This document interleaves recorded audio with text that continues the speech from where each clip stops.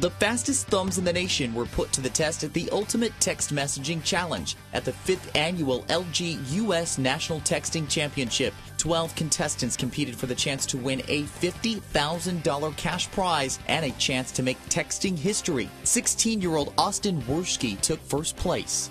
To win this competition, it's so amazing. I was so grateful just to make it to New York City, and now that I won the competition that I've dreamed of winning for like 2 years now, it's just insane.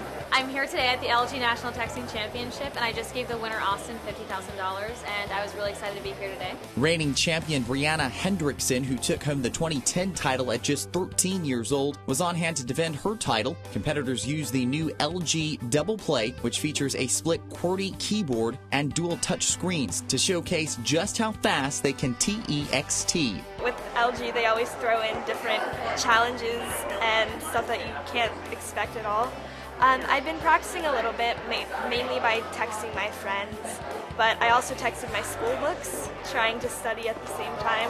Judged on texting speed, accuracy, and dexterity, competitors had to type phrases exactly as they appeared on the plasma screens. Contestants battled it out while navigating through a variety of texting challenges and marathon gameplay. The LG Double Play is a unique phone for texters because it incorporates a secondary screen, which allows consumers to multitask.